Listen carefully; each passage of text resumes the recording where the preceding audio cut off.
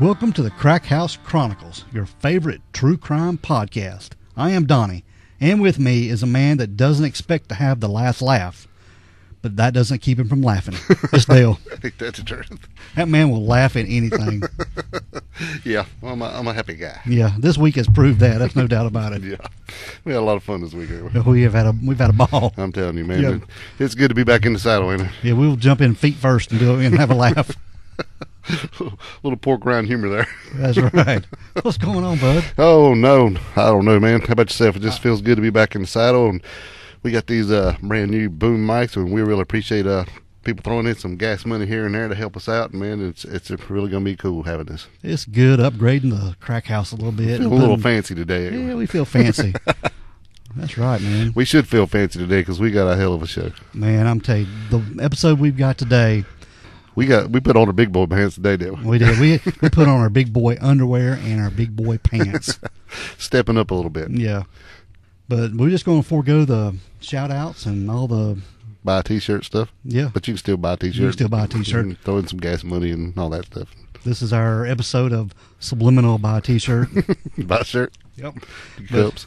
Dale, today we are recapping on our murder of Lisa Pruett that we covered last week in episode 119. As you know, we covered all the timeline for the murder of Lisa Pruett from when Dan Dreiford, he got out of the hospital and was going to see her at the school, and they were supposed to have a meetup that night, and unfortunately she didn't make it. Everything went south from there. Yeah. Let me just give a little backstory on who we have on the show. We have James Renner. Mm-hmm. He is, if you don't know James Renner, you need to know who he is, because he is a novelist. He has a couple podcasts out there. He is actually he wrote his first novel in 2012, The Man from Primrose Lane. He wrote another novel, The Great Forgetting. He's also a work of nonfiction called True Crime Addict, and which I have a T-shirt, by the way. It says True Crime Addict. And James Renner is also the founder of the Porchlight Project, which is a nonprofit that raises money for new DNA testing of cold cases in Ohio. And actually in 2020, there was an arrest made in their first case, which was the unsolved murder of Barbara Blatnick. So this was thanks to their funding of genetic genealogy. So this is pretty dang cool to have James Renner on our show, man. He also has a show on ID channel, right? I did. But it was called the Lake Erie Murders, or the Lake Erie's Coldest Cases. It was just a very limited series, 6 episodes, and it was released through their website at first. They're very short episodes, I think like 15, 20 minutes each. Okay. But then I think they released them through streaming too. So every once in a while somebody catches one of those, which is kind of nice. Yeah, very nice. All right, let's just jump into this thing and talk about Lisa Pruett a little bit. I'm curious how you came across Lisa Pruett's case to begin with. Where did your interest in it come from? Well, actually, it was from me. I follow True Crime Garage. I subscribe to those guys, and every week sure. if they have a show that I'm interested in, I'll catch it and listen to what they have to say about it and their take on it. But when you guys done the 6-parter Shaker Heights, I'm like, man, and you had all the transcripts and all the interviews, and everything was acted out and all that. I was all in on this. I'm like, man, why has this case not been solved by now? Why, with all these statements, and why couldn't they, law enforcement there, piece all this together and what was happening? Sure. Sure. We did that series, I think, about 3 years ago, and then COVID, of course, happened. And at the time, I was in New Orleans, and we were putting together a TV series based on genetic genealogy. And so I was planning on being there for at least a month and a half, maybe a couple months. And we were about 2 days before we were supposed to start filming, and that was March 13th, 2020. And of course, they shut everything down and sent everybody home. At the time, we were told, oh, it's just going to be a couple weeks. Of course, that became a couple years. So when I came back here and it became quite obvious that we weren't going to we weren't going to be able to leave for quite a while. Yeah. I finally had the time to go through all the police reports and paperwork through the prosecutor's office here in Cuyahoga County on the Lisa Pruett case. And I, over the years, I'd continued to gather reports, but I had not had a chance to go through them. And I thought if I was ever going to write a book about this was the time. I didn't have anything else to do, right? Mm-hmm. So I went into it with the intention of clearing Kevin Young's name, because I never believed for a minute that he had anything to do with the crime. There's no evidence that links him to the crime scene, for one. Right. And I figured I would find more evidence that would possibly implicate Dan Dryford. Unexpectedly, I came through the process also believing that Dan Dryford had nothing to do with Lisa Pruett's murder, as strange as it seems, because in these reports, I learned that there was another young man who was at the scene of the crime that night that the police had never told us about, that had never come out at trial, that prosecutors knew about, but they didn't, certainly weren't going to announce it. And I believe this man, young man at the time, David Brannigan, was the person who killed Lisa Pruett. Mm-hmm. And unfortunately, he passed away in 2017.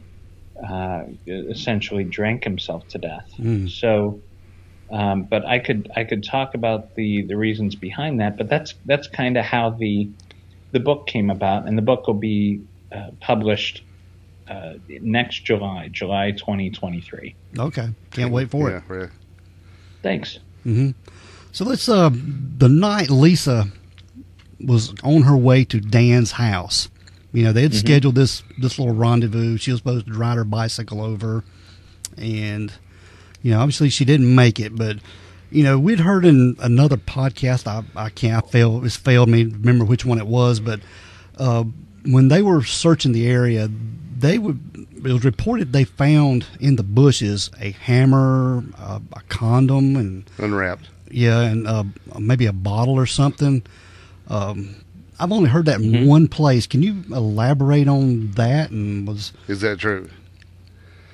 Yeah, they found a number of things around there. They did find a hammer, though it doesn't appear to have anything to do with the crime. She was, the place where they found her was real close. I mean, it's one property over from her boyfriend's house, Dan Dryford, where he was living at the time with his parents. And there's kind of like this wall of shrubs that you'd have to go through from the sidewalk, and then you'd enter in this kind of open area that was actually the way back, the backyard of this other home. And so it also had like a line of bushes separating that property also from Dryford's. And so there's this essentially a secluded little corner that would have made for a nice makeout spot. And I think that's where they used to meet up. And yeah, in the bushes, they did find a hammer that had nothing to do with it. She was stabbed about 21 times, and, it punctured her lungs, and she bled out very quickly and died quickly. And yes, they also found an unwrapped condom, which becomes a very important piece of evidence in my book. The condom was actually found pretty close to, or actually it was a wrapper. It was an opened wrapper of a condom, and it was found very close to the door to Dryford's house. And there were berries some of these bushes had berries, and a couple of those berries were also found near the door to Dryford's house as well, which you would think, circumstantial evidence that points to Dryford. As crazy as this sounds, I think what happened that night after spending so much time researching this is, I believe and this explains some of Dryford's behavior. And this is just my opinion. Well, I'll tell you, he's a weird cat. I can tell you that. Oh, yeah. Everybody involved in this case is, for sure. I'm telling you. It is the day that he gets out of the mental hospital, where his father had him committed. Mm-hmm. His father also worked for that hospital in a pretty high position. So it seems as though he pulled some strings and used some favors to put him in there. And I don't know that Dan necessarily needed to be in there. Right. So it's a whole mess. And, it's the night he gets out and they make these plans where Lisa's going to ride to his house on her bike. I think it's possible that she actually made it there and they got together, they hooked up, they had sex. And then he went in to wash up or to just check and make sure that, the parents weren't up or anything. Mm-hmm. And I think it was in that time space where she was attacked and murdered by, it's possible that the person was even there watching them have sex in this backyard. And so let me tell you just a little bit about David Brannigan. I'm happy to answer any questions or talk about whatever you want. But what was interesting is during a couple things. So this name kept coming up in the police reports, this David Brannigan. And the whole crux of the police and the prosecutors' case against Kevin Young, the weird kid in school that that they went after for the murder, was that he was at Arabica Coffee Shop that day, and a teenage boy named Tex Workman came into Arabica. Now, Tex was also good friends with Dan Dryford, and Dan had already told Tex that Lisa was going to sneak out, and so he sent Tex into town, which was like 3 or 4 blocks away, to pick up some smokes. And while Tex was out running this errand, he stops in an Arabica and talks to Kevin and tells Kevin that Lisa's coming over. So the police are like, see, he knew. Whoever killed Lisa had to have known she was coming over, and Kevin Young knew. Well, there was one other young man at Arabica at that time that overheard that conversation, and that person was David Brannigan. So later that night, Brannigan and his girlfriend at the time, they go out on a date. They go to dinner, and then they end up back at Shaker Heights around 11:30. He walks her home, and then he walks from her house back to where he lived at the time. And he lived on Sedgwick Road, which is important because it's the road directly behind Dryford's house. Dryford was living on Lee Road, but if you walk through his backyard, you'd end up on Sedgwick. That's where Brannigan lived. So he was on his way home, and he passed by the crime scene at around the time of the murders. And we know that he was there around the time of the murders because he goes to the police the next day. And he says, oh, hey, I was at this bus stop, and there's this black guy there, and he was talking about Lisa's murder. I think maybe he did it, and maybe you should look for this black guy. Well, that's one way to get the cops' attention in Shaker Heights, of course. But they also question, like, who's this weird kid coming in talking about the murder? So they find out that he walked past the crime scene that night. They're like, whoa, what's that all about? And he's like, oh, I was just walking home. he's like, I would have been home before the murder anyways. But he describes two police officers that he saw at the scene that night, and one of them had a canine unit, a dog that was being used for the search, and that only happened directly before they discovered Lisa's body. Oh. And he would only know about that if he was watching them from a secluded place, because they didn't see him. Right. So, he's and later on, his girlfriend goes to the prosecutor and says, hey, and by then they had broken up. It had been 3 years since then when the trial happened. She's like, why didn't you ever look into, him, my boyfriend at the time? They're like, oh, we have a better case against Kevin. And besides, you were with him at the time of the murder. She's like, whoa. I was not. And he had plenty of time to get there to commit the crime. Now, other things we know about David Brannigan, he collected knives. He was obsessed with hunting knives and always had one on him. He was also breaking into homes in the area. He would tell his girlfriends about this, and he said that he was breaking into homes to, steal little, almost like for the fun of it, because he wouldn't steal money, but he'd steal little trinkets. Mm-hmm. And he collected them in a box in his bedroom. More for the thrill of it. Yeah. And in the days leading up to Lisa's murder, there were a number of homes right there that were broken into. The house directly behind Dryford was broken into. And the house where Lisa's body was found, the people that lived there, about 20 minutes before the murder, a woman that was inside the house said she thought it sounded like somebody was trying to get into her car. So I think all of that was Brannigan for sure. And so I tracked down, I found out he was deceased. I tracked down his common-law wife, the mother of his child, who he spent the last 7 years with. And I didn't think she'd talk to me, but she was super nice. She invited me inside.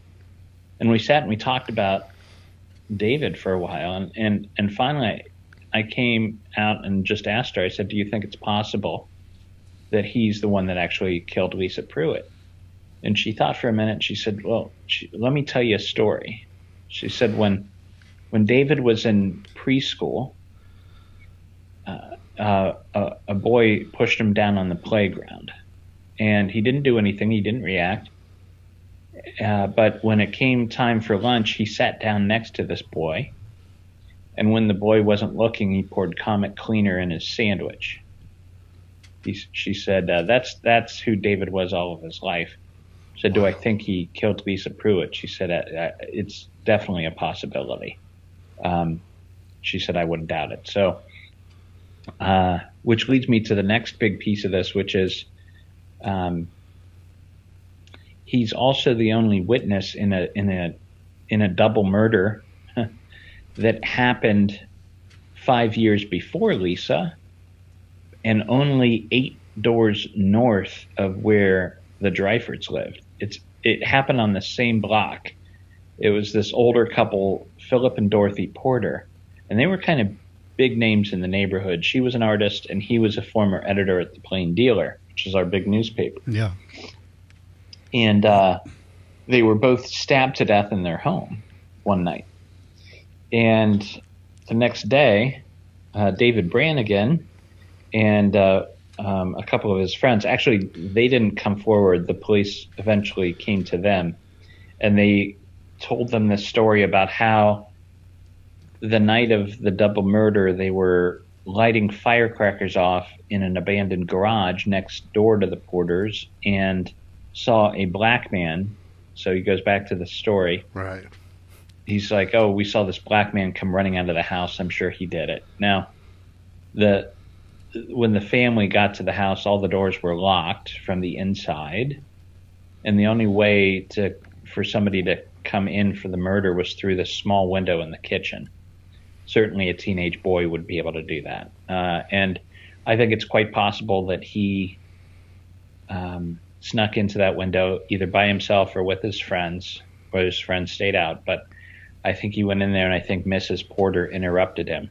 And he freaked out, realized that she knew who he was because he lived right behind her, and decided to kill her and her husband. So unfortunately, there's a man sitting in prison for those double murders, and I'm trying to get him out too. Now, another person who, that would be Donnie Soki, wouldn't it? Yes. Yep. And he, there's absolutely no. That's a longer piece of the story, but there's no evidence linking Donnie to those murders, and it seems as though he was pulled into a false confession for those murders in exchange for better accommodations in prison. Yeah. We didn't mention David Brannigan in our episode because we were actually hoping that you would enlighten us more on him. Okay. So that really helped out a lot and right. Yeah. And tie that in. Good. Yeah, he's I think he's a serial killer that kind of went under the radar. I think I can tie him to at least 3 murders. It's possible he did more than that, but I don't know that we'll ever know. Mm-hmm. Now, what about all the friends getting together and pointing the finger at Kevin Young? Where did this come about? What was the reasoning behind that? Well, it's one of the most frustrating things about this case. So, the circumstantial evidence at first definitely pointed to Dan Dryford because, of course, he was the boyfriend. She was found 100 feet from his back door on the day he gets out of the mental hospital, where he would write her letters saying, "Please don't come near me when I get out. I don't want to kill you." Right. I mean, I want to poke your eyes out. Crazy. The murder happens early morning on Friday, and then on Saturday, a bunch of his friends go to the Shaker Heights Police Department and start pointing the finger at Kevin Young. Basically, he must have done it. He's the weird kid in school. He has a temper. And, I think nowadays Kevin Young might have been diagnosed as on the spectrum. He was just a weird kid. And so they, of course, didn't want it to be their friend, Dan Dryford. And I don't think any of these kids purposefully had in mind, it must be our friend Dan, so let's blame another kid. I think they were dumb teenagers of, elite community members, right?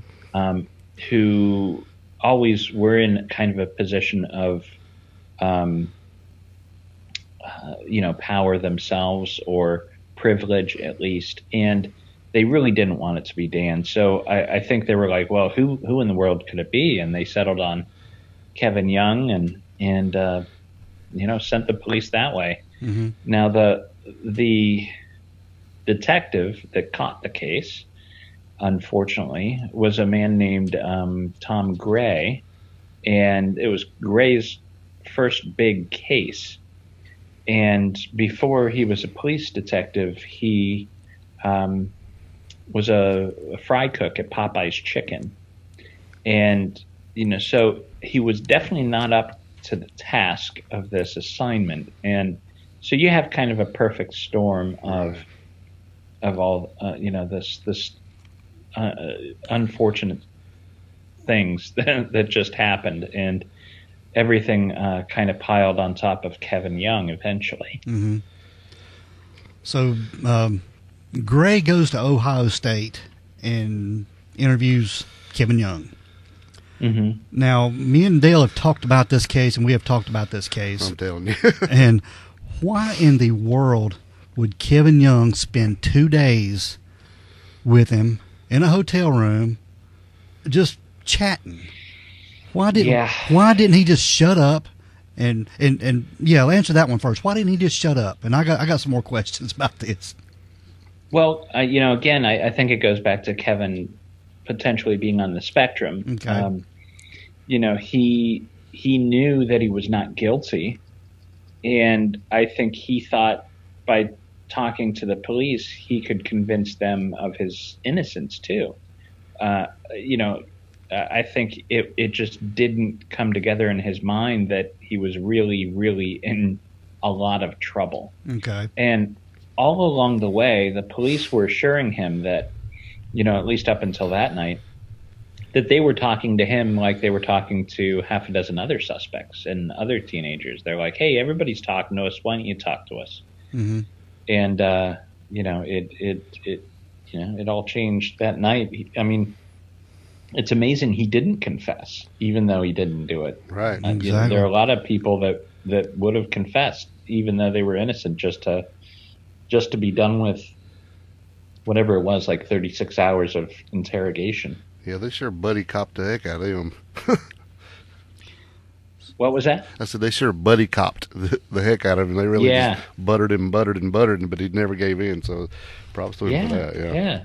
So Kevin must have been very high functioning if he was on the spectrum, to test out of some classes and things. Oh yeah, he was a pretty smart kid. Okay, but still on the spectrum. Okay. I'm not somebody that can diagnose that, but having a son of my own who is on the spectrum, I see a lot of similar traits there. Yeah. Okay. Yeah, Kevin's like I told Donnie today, I said, the more because I've listened to the True Crime Garage, the reading of all the transcripts over and over and over, and it's like, man, this is kind of like Stranger Things this year, like the girl gets killed and everybody blames the Eddie Munson. This is the Eddie Munson. Oh, right. Yeah. It's I like didn't really even weird. put that together, but it's the rock and roll very Metallica similar. kid. Yeah. It's like, wow. Yeah. But man, the more I listen to those transcripts, it just gets more confusing because I'm like, man, who's lying, or is everyone lying? It just keep blowing my mind. Yeah. I think a lot of those kids were at least exaggerating the truth when it came to Kevin Young. Yeah, I think so too. Mm-hmm. And they gave Kevin Young several opportunities to call his parents and his mom, and he sort of blew that off. I wonder why would he blow that off? And I think he was probably smart enough to know that his parents would put an end to the interview. And again, I think he thought he could convince these cops that he was innocent and be done with it. So when he finally got a hold of his mom, he talked to his mom. She told him to shut up, and they got a lawyer. Yeah. Yeah. Yep. They put an end to it, and I don't know who they got that day, but eventually their lead attorney becomes a guy named Mark Devan, who I've gotten to know very well in the last couple of years as I've put together this book, and just super smart, super lucky that they were able to get this Mark Devan to represent him, because he ultimately was able to get Kevin acquitted in court. Yeah. Not that it helped them, because even after the acquittal, everybody still believed that he did it. He just got a fancy lawyer to get him off. Right. I guess out of all the transcripts that we listened to on True Crime Garage, Kim Rathbone's interview was the most perplexing to me. This girl, from what I found, she's an attorney now, or some kind of lawyer now, I think. And listen to her statement. She was lawyer material then. Yeah. Yeah. Well, that's the way they asked her a question, and she would say, how do you want me to answer this way, or this way? And then give them a short answer, and short enough to where they would just go on to the next question. It's kind of odd. Yeah. She was definitely savvy. I don't know. I know a lot of those kids also had parents who were lawyers. I'm not sure if she was one of those. I can't remember what her dad did. I think it's possible. I don't know for sure, though. But even in her statement, when she said that she was studying, and then she was asleep, and then she heard the screams, and then she said, what time? And then she told him and said, well, how did you know? So I looked at the clock. I was studying. Goes, well, wait, you mean you were awake? I'm like, you just lied right there within 10 seconds of each other, Yeah, a lot of these kids' stories, they're very inconsistent, and it's still weird to me that so Dan got out of the hospital that day and was planning to have a party at his house, and Lisa was just going to be one of these people that were supposed to be there. But there's also Kim Rathbone got an invitation, Chris Jones, maybe David Messenger, and Chris Jones and I think Rathbone had even said they were coming, but then changed their minds at the last minute. Is that true? Or, did some of these kids actually make it over to Dryford's house at some time? Not really sure. Everybody seems to be telling like half truths. Yes. Mm-hmm. And maybe they did go over there. Then that's when they all got together and said, let's just say that we weren't over there that night. And it's possible because you think like a teenager. They know they didn't have anything to do with it, and if they say they were there, then it could implicate them and lead the police away from whoever really did it. So, they could have been doing it with the best intentions, or they legitimately just all canceled, at the last minute. But it's kind of hard to believe. Yeah. So it's hard to tell exactly what really happened that night. Right. Yeah, it's bizarre. And then you add like the stuff with the cough syrup. Dan was taking cough syrup to get high, and there's really, to me, a brilliant moment in the trial when DeVan basically is convinced that Dan was high on cough syrup that night, but the police found a bag in his room after the murder, when they searched everything. Inside this bag were empty cough syrup bottles, and Dan had explained that away to the police. He's like, oh yeah, those are old bottles, they came from Virginia. I took this trip for a youth camp to Virginia earlier in the summer. They have nothing to do with anything. Well, DeVan was smart enough to actually look at the cough syrup bottles to see that they were Finest brand cough medicine, which is a local regional grocery store only in Northeast Ohio. Ah. And the only day they really could have been purchased were the day of the murder. So, it's possible that Lisa herself is the one who brought that cough syrup with her that night, which of course immediately opens up the question, well, then how did they end up in Dan's room if he never saw her that night? It's possible too that Tex is the one that brought him over, but he always denied it. So, but that was a really neat moment in the trial because Dan's on the stand and he's like, oh, these are all from Virginia. And DeVan's like, okay, look in there and why don't you pull the cough syrup bottles out? And he looks in the bag and the kid notices Finest brand is on it. And he's like, oh, shit. And he's like, well, so he says in court, he says, oh, I stand corrected. I stand corrected. He had to backtrack a little bit. Yeah. Yeah. Well, Dan didn't do himself any favors when he's like, well, I forgot she was coming over. Because I'm like, if you hadn't seen your girlfriend in a month or two and you ain't been together and she's coming over, you're not going to forget. Yeah, we've all been teenage boys. That's right. That was probably the only thing on his mind. Yeah, exactly. That's what we've said. You would be laser focused on your One girlfriend thing. coming over. Yeah, one thing. Yeah. That's why I think, to me, the scenario, as weird as it sounds, I think the scenario that makes the most sense is they did get together. And it was after he went back inside to wash up or whatever, that she was murdered. And then, that's why he was freaking out and telling his sister, oh my God, that, the police are going to find, or his sister at some point, somebody was worried that they were going to find his semen on her or in her. Right. And they never did, but, you'd be concerned about that even if you're a teenage boy, even if you use a condom. So, I think that could be what happened. And he was inside when she heard the screams. And it's interesting to note that, his dad also heard the screams. And at that moment, he noticed that Dan was wearing shoes. Dan had his shoes on. So, it kind of all fits. It's a weird scenario, but if that's the case, hopefully after this book comes out, or if he listens to this podcast, I'd love for Dan to confirm that. Yeah, right. Because I think if he would, it's more evidence actually that points to David Brannigan.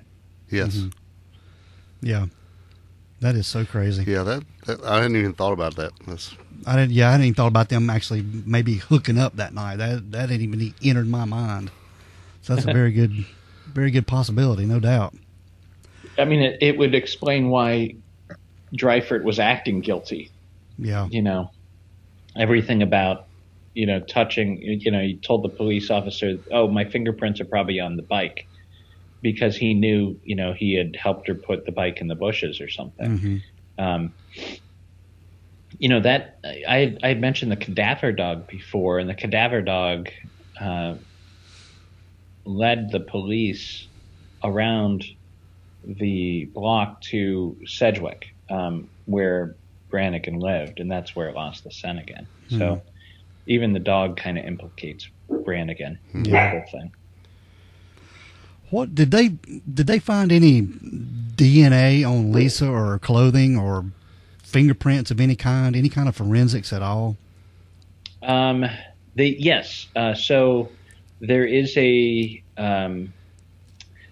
a boot print or a shoe print that was left in blood, I believe, on a bag, and that has never been linked to anybody. And as far as other blood or semen, things like that, this happened in 1990, so they didn't have a lot of the advanced techniques that we have today. But there's nothing pushing Shaker Heights police to reopen this case and take another hard look at the evidence, unfortunately, because in their mind it's solved. The police still believe that Kevin Young is the person who did it. So, but they should be. I mean, if they wanted to, they could retest the evidence to see if they can find DNA these days. Mm-hmm. I know for a fact that they have evidence in the Porter's murders that could yield DNA. They have Mrs. Porter. She was stabbed, but she was also strangled with the cord to an iron in her basement, and that iron, the cord, has got to have the perpetrator's DNA on it. Yeah. I'm absolutely sure it's got to have that. So that could easily be tested and has never been tested. Mm-hmm. Wow, I never heard about the bloody footprints.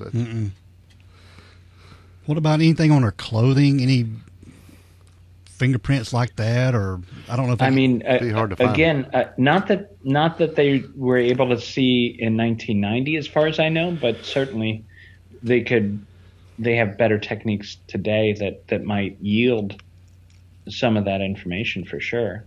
Yeah, it would just take them opening the case back up to re-examine that stuff. And since Kevin's deceased, Yep. Yeah. Do you know exactly how he passed? Because it's hard to find. How who? Kevin. Who passed? I'm sorry, I can't quite hear you. Kevin. Kevin Young? Yeah. Kevin Young also essentially drank himself to death. Okay. So, and there were these rumors at the time of his death, and I believe I think he died in 2017 as well, or maybe 18, but it was right around the time of Brannigan, actually, not too far away. And but Kevin Young had a history of alcohol abuse. He was found. So at the time of his death, he was living in. He was renting out the third floor of a house in not necessarily the best part of Cleveland, and the owner of the house lived there and was a young man. I think had some issues himself, but he had a camera that looked out at the driveway. And a couple days went by, and he's like, "Man, I haven't seen Kevin." And so he went back and looked at the footage, and he was able to see Kevin Young coming into his house, but never saw him leaving. He's like, "Oh my God, something's happened to him." So he went up and he and another person took the door off the hinges and walked in, and Kevin's body was on the floor, and he had been dead for some time. And that the apartment up there was a mess. He was not in, I don't think he was in the best mental health at the end. He had a mattress on the floor, and the mattress had kind of fused into the floor. There were a lot of empty alcohol cans, and they found, I think they found 2 different crack pipes up there. So, all that took a toll on his body and his liver, and he died, very young, and tragically. But he had never come out from underneath the umbrella of suspicion in Shaker Heights, right? And so it was a rough life. This case is so hard to research. Do you know if Lisa Pruett was she buried or was she cremated? Do you know what her final arrangements were? Good question. I don't think she was cremated, and I forget. I did find out somewhere where she was buried. She does have a little memorial plaque, I believe, at a Girl Scout camp someplace. But yeah. I'm not 100% sure. I'd have to go back and look at my notes. Yeah, because I have looked relentlessly trying to find out, what happened to her, where she was buried or anything, and I can't find anything on her. So I'll look through. If I find it again, if I come across it, I'll let you know. Okay. Cool. But yeah, her family, it's very tragic. She was a family of 3 children and the parents, and she was her younger, I think a younger brother, but she had a brother anyways, who passed away at a young age before her. Wow. And I don't remember the circumstances of that. It was not, foul play. It was some sort of medical condition, I believe. I think I have that right. But, so those poor parents had already lost a kid, and then they lose Lisa like this. And so she does have a brother who's still alive and doing well, I believe, but never had a chance to talk to him. Yeah. Do you know if they still live in Shaker Heights? Did they stay there? They do not. No, they moved away. They moved out of state for a couple of years. They are back in Ohio, but they're not in Shaker Heights. Okay. Yeah, that would be traumatic to stay there, I'm sure. Oh, yeah. Oh, yeah, for sure. Dale, you got anything you want to ask? I'm thinking, no. Yeah, we came into this with a ton of questions, but we're just sitting here with our jaw on the table listening to you because this is just great. Yeah, you talking, you've answered a lot of questions. Just you spilling all this to us. He's filling in all the holes. Yeah, you filled in a lot of holes, no doubt. Oh, good. Yeah. With back to Brannigan, if he did murder the Porters, these other 2 boys who were with him that night certainly either know he did it or have suspicions that he might have did it. And I'm really hoping that they'll tell their story once this book comes out, or hopefully the police look more closely at their version of events. But they would, that would be extremely helpful, as if they were able to tell us, oh yeah, I'm sorry, I was scared to death because I was 15 years old at the time, so I couldn't tell you, but I know David broke into that house and killed the Porters and came out, and we were stupid kids, and I was too afraid to say anything at the time. Hopefully something like that happens. Yeah, I'd heard too, I think it was Kim Rathbone that stated that Lisa had never met Dan's parents or his father, and I'd heard another place that she had met his father. I just didn't know if they had any kind of relationship or any kind of connection. Or yeah, that's kind of strange. I think I know Lisa definitely saw both of his parents the night of the murder. Her father brought her over around 9:30, and she spent about 10 minutes with Dan. But she had certainly met his father in passing, at least before, a couple times. Because they went to prom together the year before that too. Yeah, right. And there was also where that weird information came from, where he said that maybe his dad had a thing for her. You heard that? That was one of the students that were interviewed. That was one of those rumors around town. You know, who knows if there was any truth to that? Right. Yeah. Okay. Yeah, and I think that same girl also said something about about where he said, we know that Dan had been to her house several times, but she didn't think that Lisa had ever came to his house late at night, and then turned right around and said, but they always sit in his basement and he played guitar for her. I was like, well, I guess she did go there. Yeah. So there's a lot of contradictions in her story, like you said. Yeah. They're trying to figure out what they should be saying and what they shouldn't be saying. Well, Lisa Pruett's murder is definitely a tragic story, and we wanted to cover it and fill in all the holes and all the questions that we had about it. Because, I said, I was really stumped on this when True Crime Garage covered it and listened to all the interviews, and then we came across your article that we kind of used as our timeline when we did our podcast, actually. Yeah. Oh, great. Mm-hmm. Well, thank you for shining light on the case. I think it's an important one, and hopefully they'll be able to close it and consider it solved one day. Hopefully. Yeah. Hopefully so. She deserves that. It's awful. Well, James Renner, thank you so much for being on the show. We really, really appreciate it. Yeah. You bet. Honor. Anytime. Thanks a lot, guys. All right. Thank you. Yep. See ya. All right. See ya. Wow, Dale.